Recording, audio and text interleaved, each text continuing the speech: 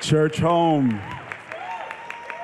So good to be with you tonight in one of the greatest cities in the entire world with some of the greatest people in the entire world. My high honor to be here tonight. I have such just major admiration and respect, love for my friend, Pastor Judah Smith. He is an incredible human being and, in my opinion, one of the greatest communicators on the planet. So I'm sorry you're stuck with me tonight, but it's really, really, really good to be here with you and to share some things that are on my heart. So there's a passage of scripture I want to read, and I want to use it kind of as a launching pad to leap into our time together tonight. It's found in the book of Genesis, chapter number 32.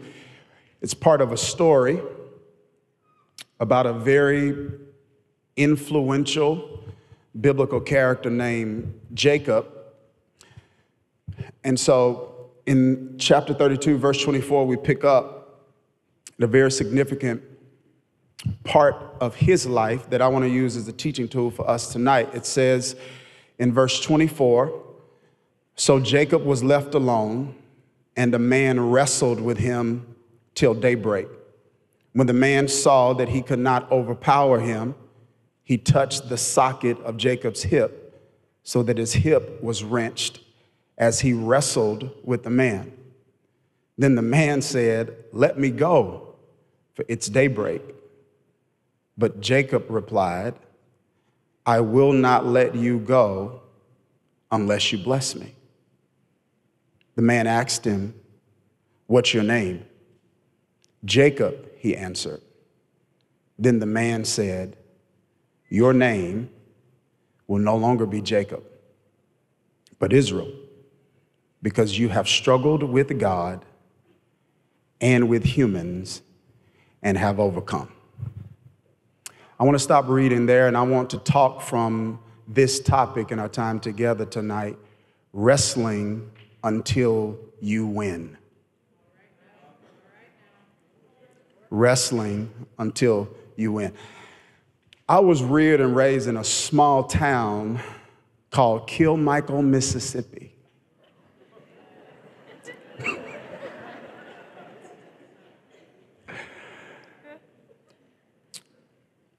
History suggests, town history suggests that the town got its name from a cow that broke free named Michael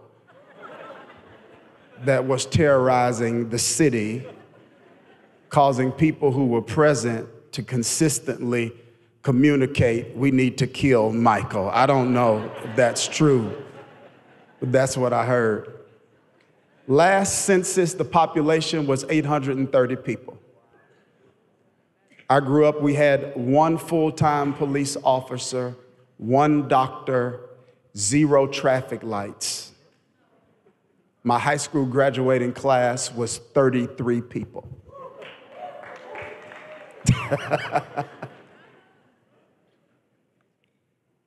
And as you would imagine, being reared and raised in a small town like that, there were not many options as it relates to extracurricular activities. So one of the activities we frequently engaged in was watching TV.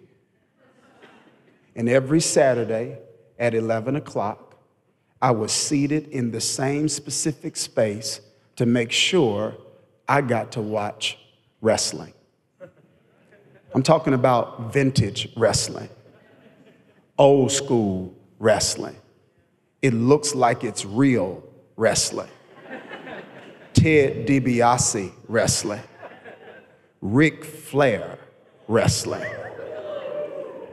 The Ultimate Warrior wrestling. If you smell what The Rock is cooking wrestling. And we were obsessed with wrestling. We experimented on each other with wrestling moves. We made wrestling championship belts out of cardboard. We loved wrestling. But I never imagined I would grow up and become a wrestler. And you may be thinking, you're a wrestler? Yes, I am a pastor, but I'm a wrestler. I don't have a stage name, but I'm a wrestler. I don't have theme music, but I'm a wrestler. And the truth of the matter is, so are you.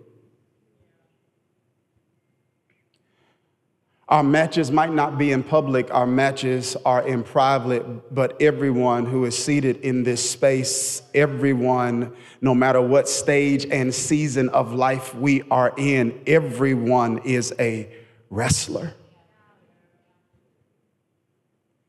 We all, to some degree, are wrestling with something. And I just want to encourage you tonight and to remind some and inform others that you don't have to wrestle alone.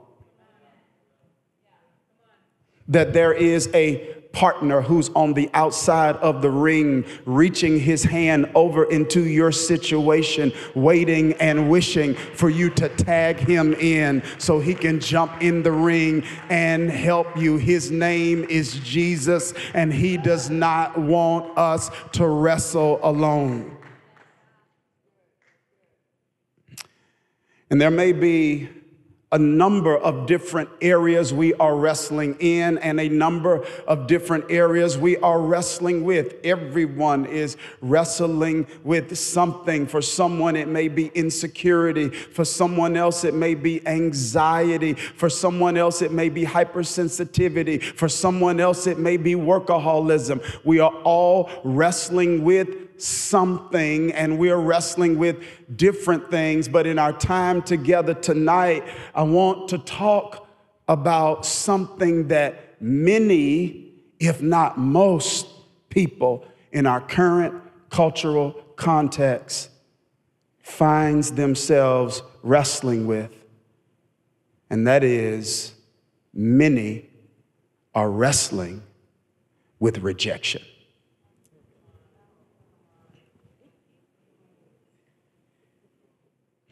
Rejection is a universal, ubiquitous, unavoidable reality for all of us. Everyone has been and everyone will be rejected. Rejection is a refusal of others to accept you for who you are or for who you are not. And everyone in some form has and will experience this. If we've been broken up with, that's rejection. If we applied for a scholarship and did not receive it, that's rejection. If we applied for a role and did not get it, that's rejection. If we attempted to get a promotion and did not receive it, that is rejection. Each and every one of us has experienced it and will experience it. If the most influential person in human history, Jesus, experienced rejection, it is illogical of us to expect to live life without experiencing it also. The Bible says that the stone that the builders rejected has become the chief cornerstone.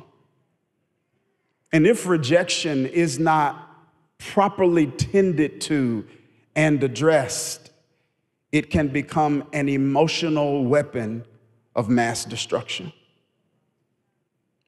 The word rejection has Latin roots in a word that means to throw backwards. And if rejection is not managed in a healthy way, that is exactly what rejection will do for you and to you and I. It can throw us backwards, and it does so because rejection is a wound to the soul. And soul wounds are different types of wounds because the bleeding is invisible. It's internal bleeding. We can be bleeding and not know it. And when this is not recognized, it's underestimated. And this is exactly what transpired with a group of people that God used a man by the name of Jeremiah to speak to, because this people group was underestimating the importance of the wounds in their soul. And so God uses a man by the name of Jeremiah to speak to this people group and to talk about the importance of not underestimating a wounded soul. And he says these words: they dress the wounds of my people as though they were not serious. Peace, peace, they say, when there is no peace. God is saying to this people group through Jeremiah that you are putting Band-Aids on something that needs stitches. This is serious. It's serious because I think we all are aware of what can potentially happen to wounds that don't get tended to properly. They can become infected. And it's not always the wound that is dangerous, but when the wound is not dangerous, the infection can be dangerous. And ladies and gentlemen, rejection produces infections. Rejection produces infections, and infections that come from rejections don't show up in the form of pain. It doesn't always hurt, but infections that come from rejections often show up in the form of personality traits. They are postures that we adopt, identity issues that we develop. What if I told you that some people's timidity isn't their identity? That's an infection. What if I told you that some callousness and some hard-heartedness and some indifference and some apathy is not an identity? What if I told you that's an infection? What if I told you that people-pleasing tendencies and approval addiction is not identity, but that's infection? Could it be that is absolutely inconsistent with who God has called us to be, who God made us to be, and who God intends for us to be? And I want to encourage someone tonight, and I want to let you know that your history does not have to be your destiny. Where you have been does not determine where you're going, and what has happened to you does not determine what can happen for you. That God wants to introduce you and me to a you and me we hadn't met yet. There's a you haven't met yet, a stronger you, a focused you, a wiser you, a you that steps into the reality of God's best for your life, a you that taps into your potential, because God did not give us anything that God intends for us to waste. He gave us potential because he wants us to use it. Our potential is necessary for our purpose, and our purpose is always an answer to a problem. So when we don't reach our potential, we don't fulfill our purpose. When we don't fulfill our purpose, we leave some problems in the earth that God created for us to address.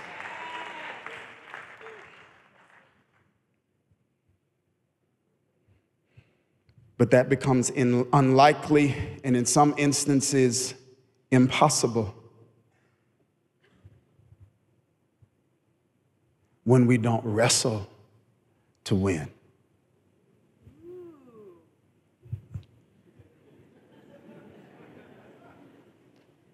Anyone know what it feels like to wrestle?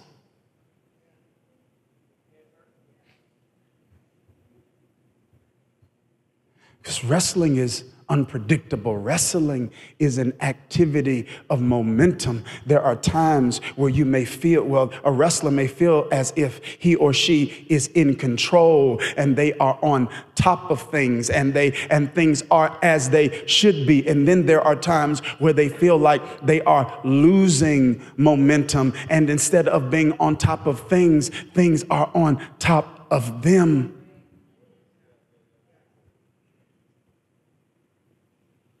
But we got to wrestle to win.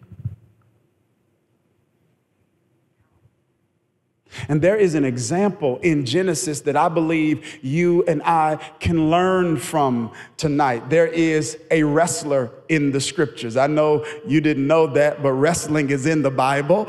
And there is a wrestler in the scriptures, and it is an individual by the name of Jacob. Jacob's story is a story that is inundated. It is replete. It is filled with rejection. Jacob grows up in a home where his father blatantly shows favoritism toward his brother. He grew up blatantly rejected by his father. Not only was he rejected by his father, he grew up rejected by his brother. He dealt with some friendly fire. And I want to tell you, all rejection isn't created equal.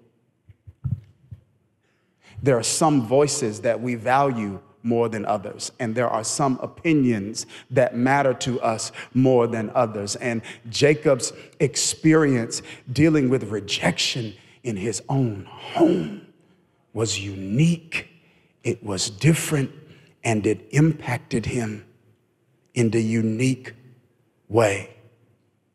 It caused him to act out in ways that was unhealthy.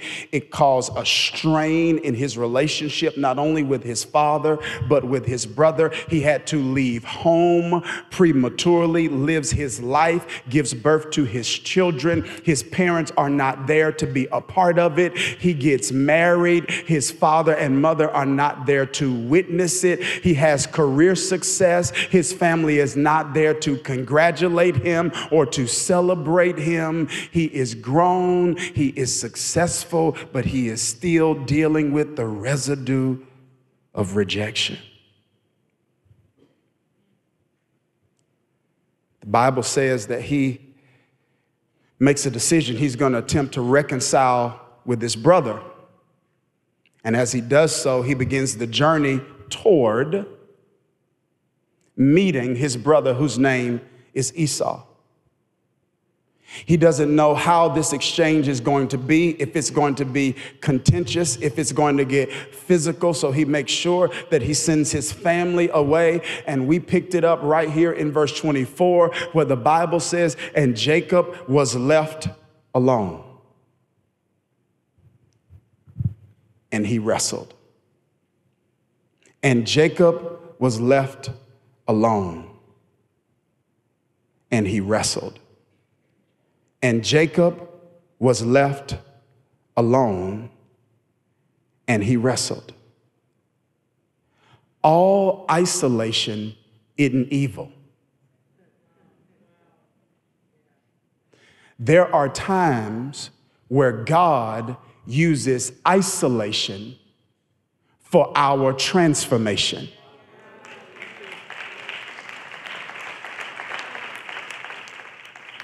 There are times where God uses isolation as an opportunity for us to do soul searching that we could not do when we are caught up in the rhythm and in the noise of life. All isolation isn't evil. Some isolation is orchestrated by God to produce transformation in our lives. He's left alone. And the Bible says this, in verse 24, and he wrestled with a man until daybreak. And he wrestled with the man until daybreak. That's verse 24. But when we get to verses 27 through verse 29, the Bible says Jacob engages the man he's wrestling with, and the man tells him, I'm getting ready to change your name because you have wrestled with humans and with God, and you have overcome.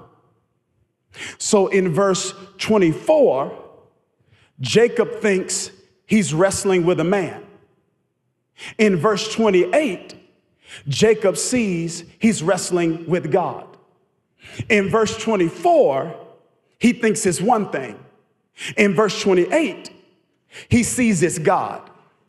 Because there are some things we are calling one thing in verse 24 that we will be calling God in verse 28. Did you hear what I just said? There are some things in our life that we will be calling pain in verse 24. But if you can live to verse 28, you will call it purpose. There are some things that we're calling burdens in verse 24. But if you can live to verse 28, you'll be calling it blessing. And I just want to ask a question. I want us to pause for the cause and reflect back over our life, because I believe if we do so, we can all come to the conclusion that there were things we were calling one thing in one season, and we're looking back on that and we're calling it a blessing in disguise in another season. He called it a man in verse 24, but it's God in verse 28, because God doesn't always show up looking like God.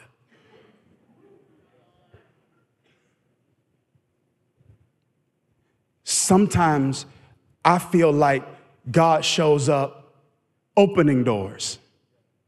I want to tell you, God also shows up closing them.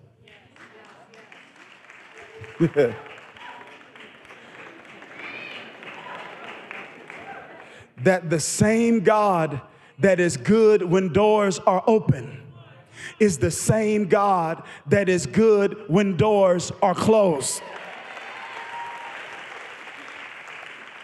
It's the God who loves us enough and who is so vested in our welfare and well-being that God refuses to allow us to make a wrong choice that is going to be catastrophic to our life, so that God removes options from us by closing doors.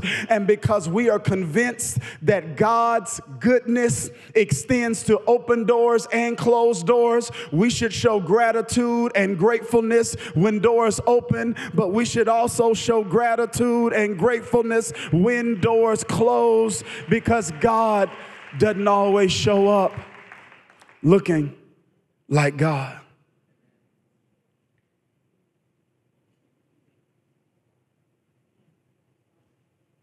But notice this, verse 28.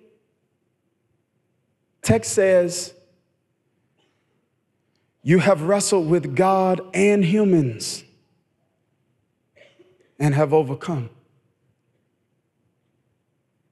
No other human was there but Jacob. Could it be this is a metaphor for something? If no other human was there but Jacob, and verse 28 records Jacob hearing these words, you have wrestled with men and with God and overcome.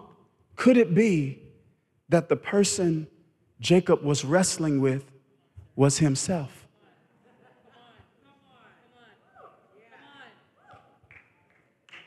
Could it be the wrestling with God and man is the wrestling that all of us have to do?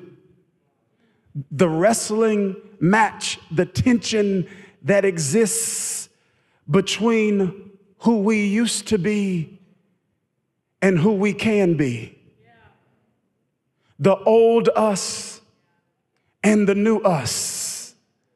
The God that's trying to pull us into our future, and the self-sabotaging part of us that tries to keep us in our past. What's interesting is, in the middle of this wrestling, the one that Jacob is wrestling with says these words, "Let me go." And Jacob said, "I will not let you go until you bless me." In other words, I will wrestle until I win. They wrestled all night. The Bible says that they wrestled for hours. They didn't stop wrestling until daybreak. But Jacob made up in his mind, I will not stop wrestling until I win. All throughout the night, I'm sure there were shifts in momentum. It seemed like Jacob had an advantage, and then it may have seemed like Jacob was losing. But no matter which way the battle went, no matter how the tide shifted, Jacob made a decision. I will not let you go until you bless me. I will not stop wrestling until I become the best version of myself. I will not stop trying until I get on top of that which is on top of me. I will not stop putting forth my best effort until I become my best self. And I believe that's a lesson that we can learn from Jacob, because there are times we all suffer with faith fatigue and we want to give up on us. But may we adopt the spirit and the attitude of Jacob that says, I will not quit, give up, bow down, give in until you bless me. What's interesting is not just what Jacob said, but when he said it. He said it at a point in his life where he's married, he has children, he's experienced career success. Yet he still says, I won't let you go until you bless me. Which means his request was not to receive something. His request was to become someone.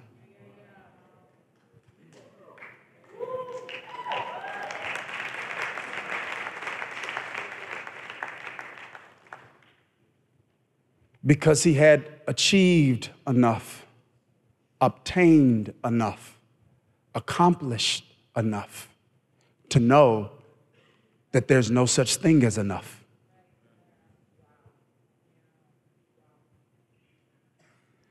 That there was still a wound in his soul that his accomplishments could not heal. There was an emptiness in his heart that his achievement could not heal. There was a place that was wounded in him so deep that nothing he had acquired or obtained could reach.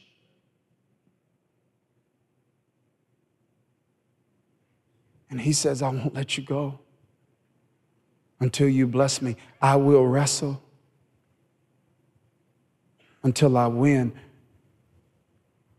That some of the experiences I've had, that Jacob had in life, rejection, shaped him into a version of himself that was less than God's best.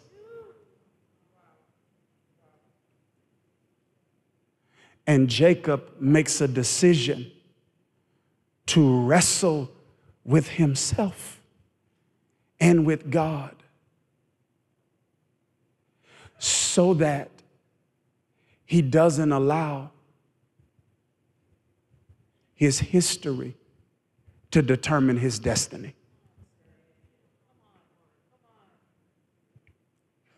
And there are a few things that I think it's important for us to understand if we're going to have Jacob's experience and overcome.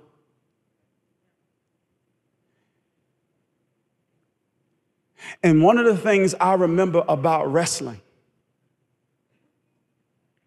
is that the wrestler always had an advantage when he knew the enemy's moves.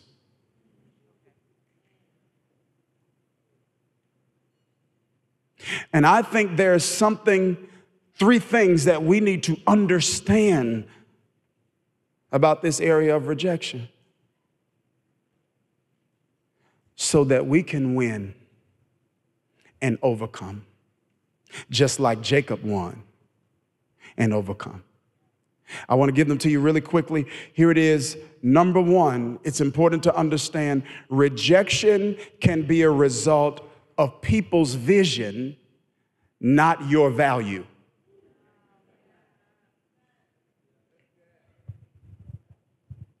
What if I told you that the issue is not always you and I? Sometimes the issue is other people's eyes. What if I told you that there's nothing wrong with your value, that you have been created in the image of God, a God who loved you so much that he committed to do whatever needed to be done to make sure that there was no barrier or impediment between our relationship with him, a God who David says has fearfully and wonderfully made you and I. What if I told you there's nothing wrong with your value, but sometimes there's something wrong with people's vision? And just because people can't see value doesn't mean it's not there.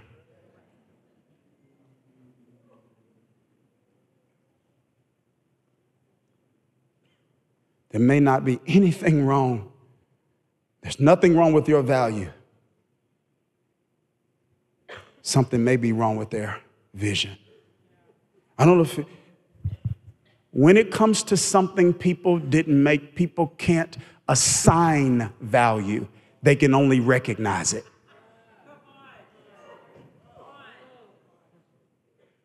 And when we give people the ability to assign value to us, we have given over to them power and authority and responsibility that can only come from God, because the one who created us is the one who knows what's in us and what we are capable of and what we are called to and what we are built for and what we are purposed for.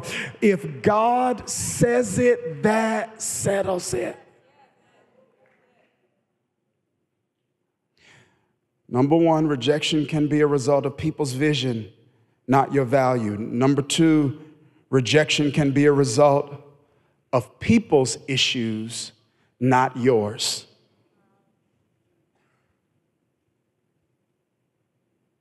Jesus is having a conversation in one of the Gospels with some religious leaders, and he says to them, he says, listen, he says, you're trying to make assessments about the state of people without making an assessment of yourself. So he says to them, he uses a metaphor, and he says, what I want you to do, he says, I want you to take the plank out of your eye. And when you take the plank out of your eye, you'll be able to clearly see the splinter in someone else's. There are times when people are rejecting us because of their plank, not our splinter. Sometimes it's their insecurity, not our accomplishments. Sometimes it's their issue, not our identity. And last but not least, I'm closing here. Number three, rejection is God's direction.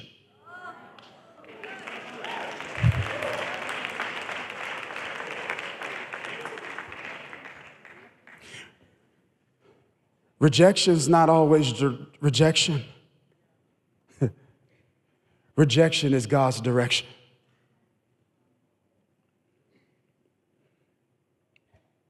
For most of my life, I was preparing to be a lawyer. Go from wrestler to lawyer to pastor. It's like, dude, figure out what you're going to be.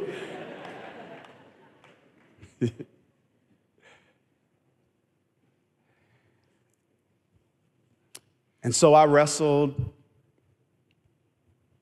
got down to my senior year, literally my senior year of college, and I decided to make a decision to follow what I felt like I was supposed to do with my life, and that was to use my life to serve people by serving the church.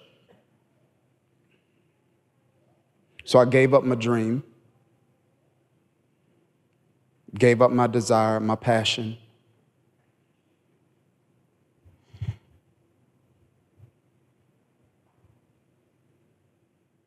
Gave up what I thought was going to bring me the most fulfillment.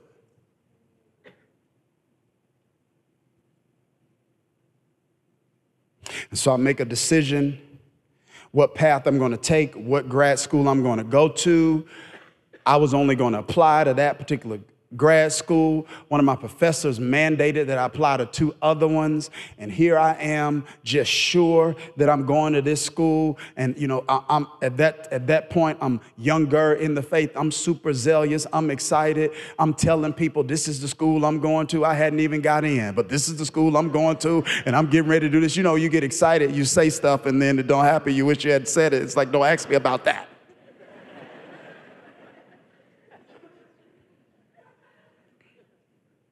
So I'm sharing my dreams. And, man, I'll never forget this. I walk into my apartment from basketball practice.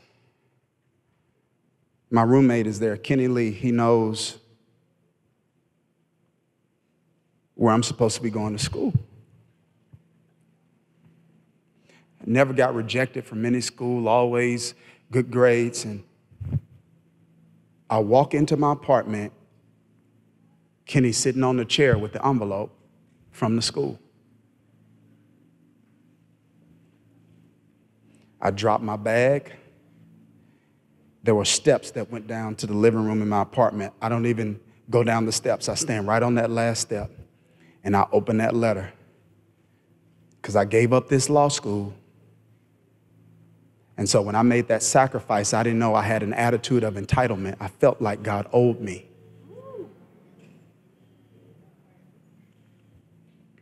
It's my life, right? I mean, God, you exist for me, right? I don't exist for you. I mean, I know what's going to make me happy, God, so I need you to help me. Because I got this figured out. And I remember opening that letter.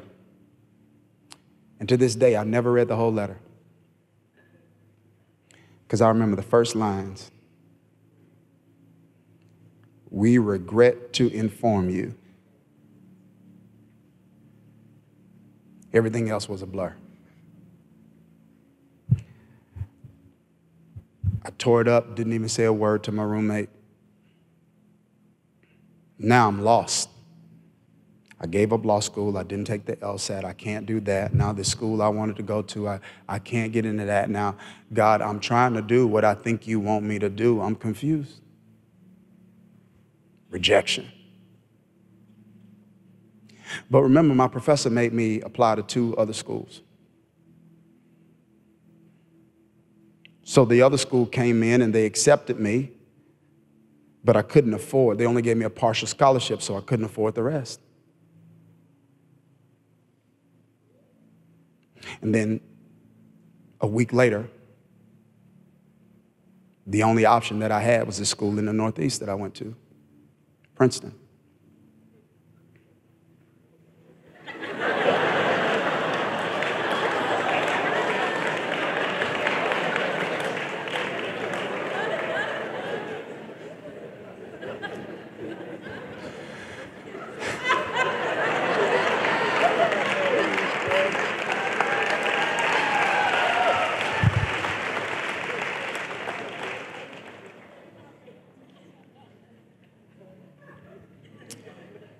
I ended up First time I ever went to New Jersey was when my in-laws were moving me in to seminary there. And when I tell you the domino effects of that decision, when I say it changed my whole life, when I tell you I would not be here if I had not got that rejection letter. Now, I called it unfair then. I call it God now.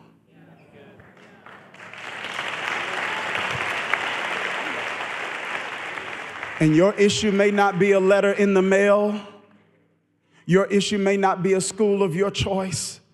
But your issue may be something that you feel like you're being denied that you need. I want you to know rejection is God's direction. It is his way of saying, not here, over there. And if we will trust God's path to order our steps, God has a way of putting us in the right place at the right time, doing the right thing with the right people, because rejection is God's direction.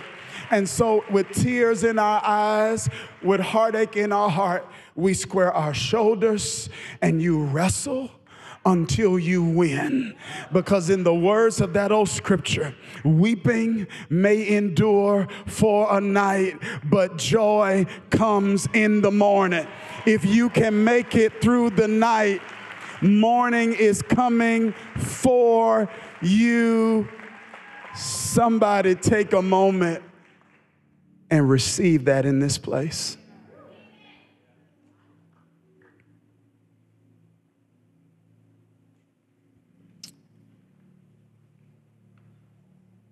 Wrestle until you win. It's a fixed fight, and you will win if you don't quit. God, I thank you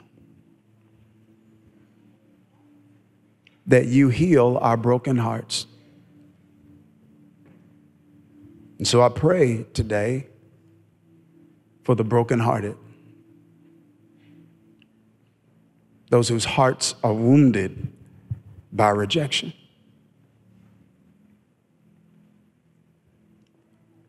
I pray that you touch them, that you would encourage them, that you reignite them with hope and with faith, and give them the strength to run on to see what the end will be.